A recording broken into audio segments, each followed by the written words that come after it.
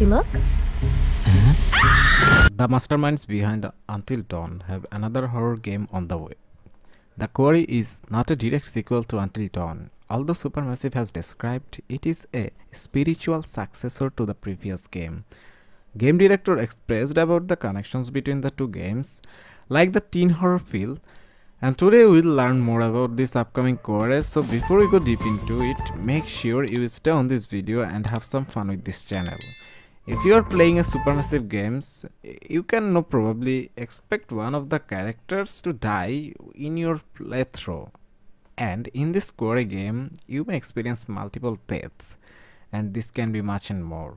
As Supermassive describes the Quarry as a teen horror, it is not like fucking around. There are some teenage teens populating this idyllic little slice of hell. It means this is something very special on that territory. The Quarry plays pretty much identically to Until Dawn and the pictures games, tasking you with moving your hormonal arms around 3D environments, picking up clues and pressing ever forward to the next big scare. The major play then remains either trying to keep as many of the kids alive through the series of story choice and quick time events as possible, or orchestrating the most tragic set of horror movie kills, depending on what attitude we bring to this game.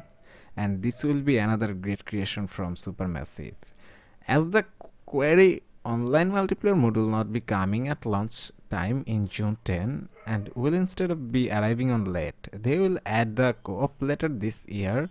Players are granted 3 lives and each rewind costs a life.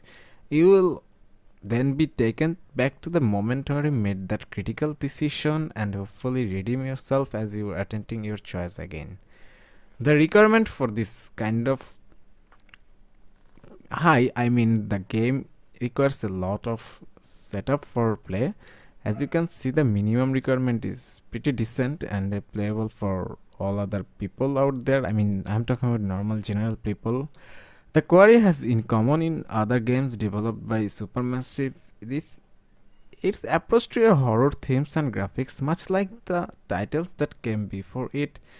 The look and feel of the game is supposed to be fairly photorealistic with a bit of twist. One of the other ways the game upcoming is going to be walking at the same path of the games that came before, like House of Ashes. Is the Quarry has quite an impressive first cast. I personally love it, and yeah, that's all from today, guys. Hope you all will love it also. If you are new, make sure you stay with this channel, as we will update you very soon, and see you all soon with another the Quarry action. Till then, have fun, good luck, and peace.